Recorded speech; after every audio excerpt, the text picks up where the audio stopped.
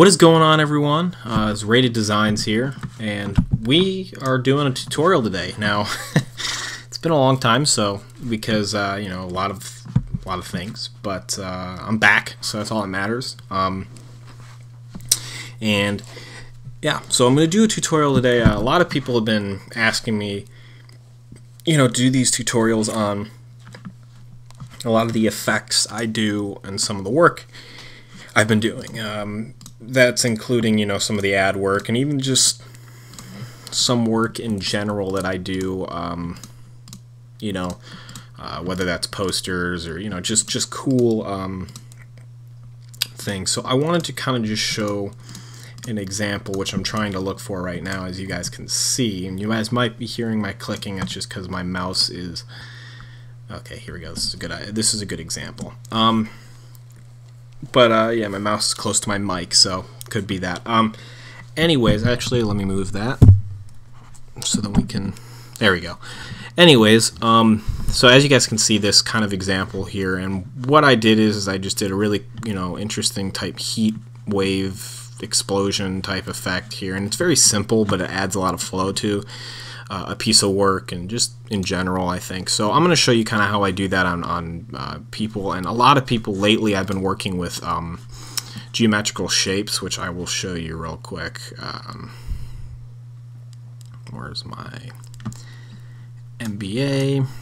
And I'll open this one up for you. As you can see, you know, these shapes right here and kind of this explosion type thing. And a lot of people just kind of have been kind of wondering, what is it? I did a video prior to this, but that is just basically the I don't know what I called it, but disintegration or desperation, or I don't remember what I called it. Anyways, it's kind of like a distorting type effect that where you can get something to look like it's falling off somebody in a way. So this is kind of, I'm going to show you guys just two little things that you can kind of make something basically a little bit more advanced through that. So one thing that a lot of people like to do is they like to, you know, take their favorite athlete. I'm just using John Wall right here because it's a render I was using a while ago, but this is just John Wall, of course, and you know, he's pretty cool looking, of course, already. So what I do is automatically is I go to my Topaz Labs Adjusts preset that I always do. I'll show you what I do basically is I go to Psychedelic, switch the strength down to about 80, and I don't screw with anything else, and I just hit OK.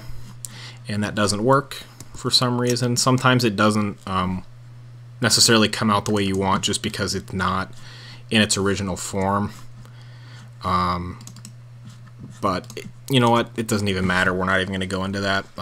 So what I'm going to do here is I'm going to duplicate, make a mask and invert it, of course, filter, liquefy, and this is okay. I don't know what's going on here, but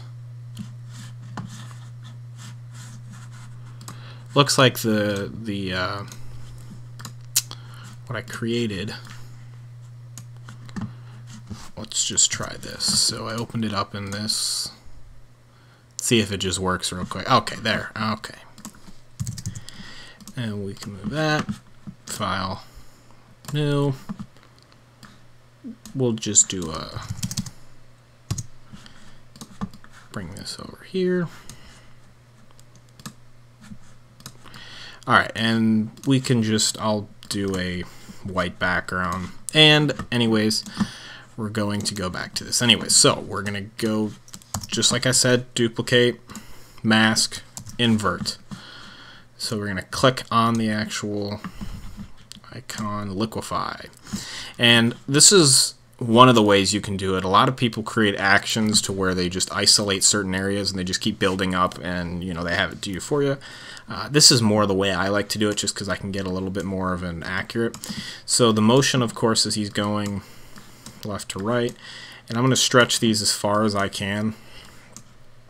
Sometimes it gets a little crazy, but you need it to, because in order to do this effect the best, you know, most, you know, perfect way, I guess, and to do it successfully, you're going to need to make sure that this is just so crazy. So any body part that you think, you know, that area is moving, that's, you just kind of want to pull out and to that way, I guess. And then, you know, of course, I'm going to bring this out just because he is moving here. And we'll see. Oh, I don't want that. And then once you're done with that, you hit OK. And of course, before you could not create the mask, but hold on, let me quit out of Illustrator because my computer is blowing up right now. Anyways, like if I disable this real quick, or I'll delete the mask, you can see the liquefy automatically works. All you'd have to do is click the mask and invert it. So what you're going to want to do here to kind of give this a look like, you know, there's a bunch of stuff going around him. I have brushes that I actually created that will be up in my store. They're just a bunch of different 3D debris brushes.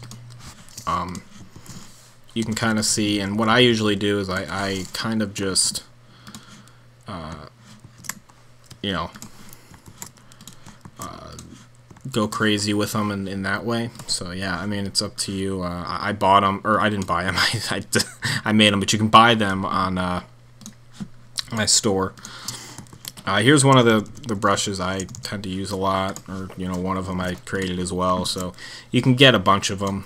But what you do with these is you just do the shape dynamics, you switch the size jitter all the way up, your angle jitter, which basically makes it spin in that way.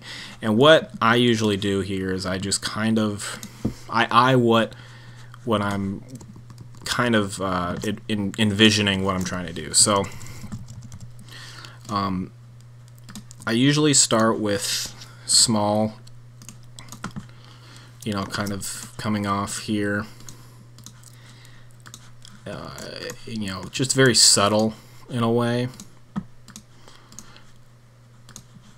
and just kind of in that type of way.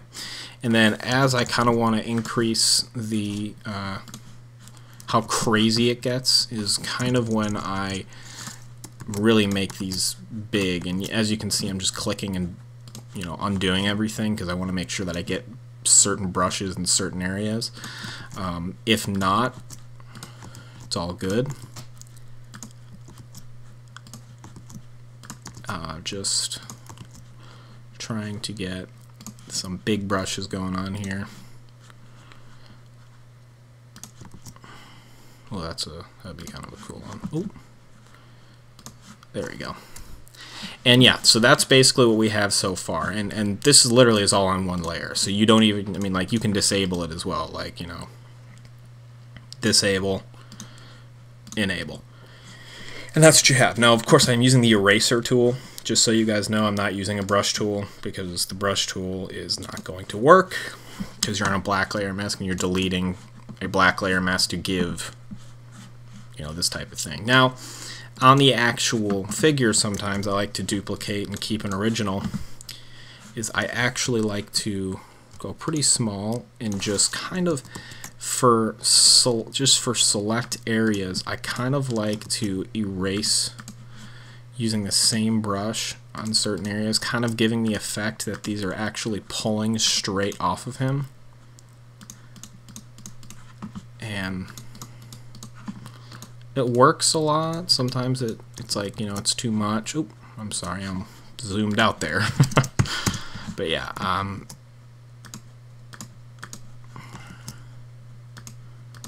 and that's kind of what we have so far. So, you know, I can go a little bit crazier here. Oh, you know, kind of looking like that. Okay, so that's kind of what we have. And now to kind of give movement, a lot of people, what they really don't do well is they kind of just leave a debris brush, or they'll add like a motion blur and that's it. Now, one of the most common things that I see people do is they use, like, you know, filter, Gaussian blur, and then that, you know, delete certain things. When you don't need that, you have this blur tool. I usually set it to soft brush can be anywhere from 80 to 150, you know, however big the area is. And then strength, anywhere from 30 to 50. Right now I'm going to do 50 because I know how I use the tool. It's a lot easier for me to use the tool that way, and I also am very familiar with it, so I know how much, if I click, you know, how much it's going to blur. So to give this dimension and really make something look like it's jumping out at you, of course, you're going to want to erase the bigger, or not erase, but blur the bigger portions. So your bigger, I guess, explosion parts are really what's going to set this apart. So kind of blur these ones on his head, because ultimately when you're looking at something and something gets really, really close to your face, you start to blur at it naturally than when it's further away. And sometimes you can just kind of give nice blurs certain areas, just kind of give it like it's feeling in motion. Now, the other thing a lot of people like to do is they like to add a drop shadow to certain things. Trying to find out how. Oh yeah, so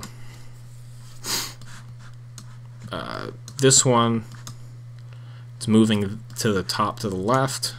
Move this down to about 2. Move this to about 5. Not even. Maybe like 15 actually. Oh, actually. Let's see what this looks like. Actually, that's kind of cool. But no, yeah, and you can really screw with the opacity and what things look like, and that's kind of what the effect really is. And then a lot of my work is I go over with white masks, just for the fact that I like to accentuate light in certain areas. Oops, sorry. And I'll just kind of, there's that, and there's that. And that's kind of what I've been doing a lot lately with these types of designs, and then, you know, I'll add, you know, words or something like that. It's very simple, and a lot of people don't really look at it that way. But yeah, so you can buy a lot of my debris brushes on there. I have 2 packs I should have up now. I'll have a link in the description of where you can buy them. They're not expensive, but also one other thing that a lot of people were asking me is threshold type stuff. So a lot of people are like, well, how the hell did I get that effect? It's all threshold. You just literally go into your adjustments, threshold. You can just overlay, and then you kind of just, I go to about there to where you can see enough dark spots. And then depending upon what your background is, so our background here, as you can see, is black and white. It's pretty standard. Actually, this is, we're going to make, this is a off-white, but we're going to make this pure white. And as you can see, the dark spots are going to start to enhance out. But what I do is if you just kind of do a hue saturation and you do colorize, if you go darker, it's going to kind of darken this area, that type of stuff. But a lot of the time, an easier way to do it is if you just add a gradient map, add this, and then you can kind of invert it. Like for instance, hypothetically, let's say we have a red background here, and we wanted a blue, a darkish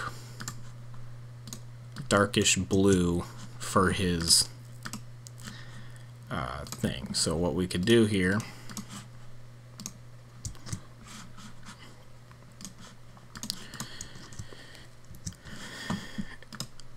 is you can kind of see what we did here is you know, that's that, and then you can add the same type of color.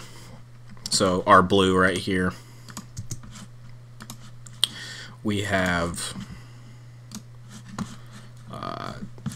the eraser on right now. So this is where you would do your brush, and you would go down to my debris brushes, do the same thing, shape dynamics, size, minimum, angle, jitter. This is all in your brushes presets or window, and you just kind of add to it in this way, as you can see. So after that, then you do the same thing. Blur the big parts, and you should be good to go. Yeah, and that's basically it, guys. I have a pack coming out prior to my 80K pack that'll be, of course, out every single time. That is on my Sellfy. It's basically all my stuff for my Sellfy for really, really good price. It's not going to be expensive. It's going to be like $20, which is pretty damn good deal. And you're going to get a shit ton of stuff that's not on my Sellfy and a lot of other things that are. So it's a really great deal for, you know, good bang for your buck, shall I say. Anyways, thank you guys again for sticking around through all these years. And thanks again to Blaze and Formula and everyone for letting me rejoin Red. It was a huge opportunity. So thanks again, guys. And I've been rated, so deuces.